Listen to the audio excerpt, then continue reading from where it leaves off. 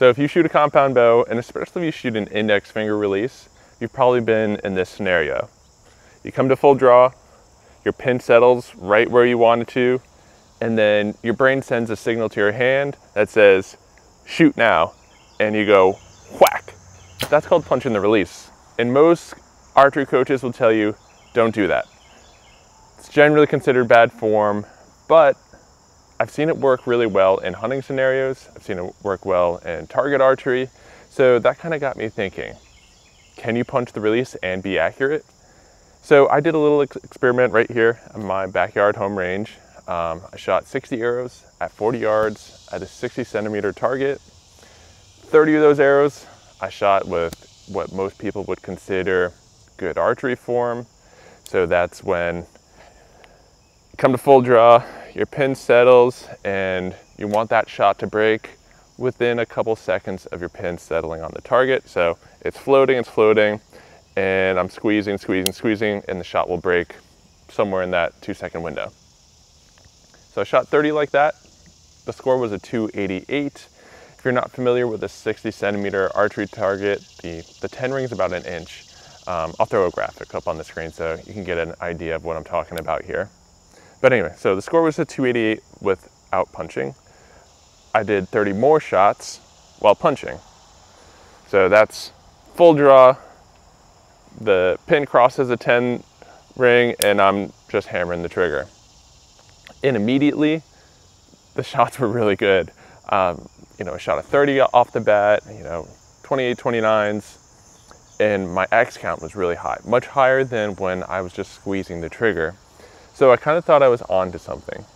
But kind of in the middle of the round, my aim wasn't as good. Started to get a little twitchy at full draw. A few of these little hiccups, got a little jumpy there, and my scores dropped. 998, 997. There in the middle.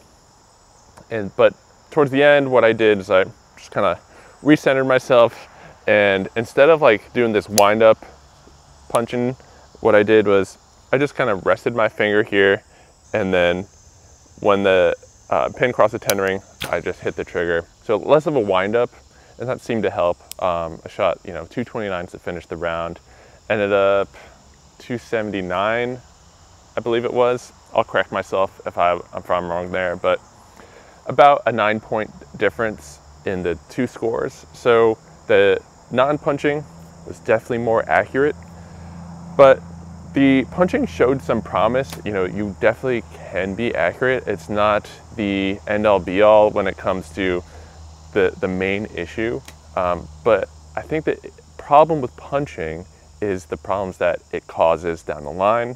We kind of saw that when I was getting a little twitchy there in the middle of the round. But enough talking, let me show you what I'm talking about. I have my 3D target at about 30 yards. I'm gonna punch, I'm gonna not punch, and I'll show you what I'm talking about. All right, so we got a target down there at 30 yards. First arrow is gonna be a no punch. I'm gonna follow it up with a punch.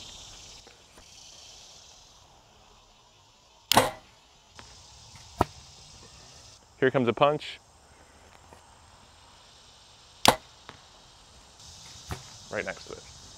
All right, so we have two shots about an inch from each other with very different release execution methods. The non-punch, right in the 11 ring. The punch shot about an inch away, but still in the 10 ring. I can't say that punching made this shot any less accurate, and I have some thoughts on it. We'll go over that right now. I just showed in that quick example that, yeah, you can be accurate while punching the release, and you can watch hours of some of the top pros punching the release aids and winning big tournaments. So there's no doubt that you can punch, be accurate, win tournaments, kill animals, all that. But I still wouldn't recommend it for most people, because punching can lead to bigger problems, target panic, there I said it. Punching is also a symptom of a bigger problem going on in your shot. So don't take this video as to say, I have a license to abuse my release aid. That's not what I'm saying. But if you have to punch, let's say you're shooting in the wind, you have an animal that is going to be taking a step in, a split second, shot needs to happen right now. Yes, you can punch, maintain your form, don't move your bow arm, don't move your shoulders, good follow through, and you punch, the arrow's gonna go right where you're aiming. Especially if you're shooting an index finger release. That's why I mainly hunt with these, because they are the easiest to punch of all releases. So if you're gonna punch with an index finger, and if you're gonna punch, do it judiciously, don't do it all the time, and you're gonna have a lot of success this fall. I'm Scott with Outdoor Life. We'll see you in the next video.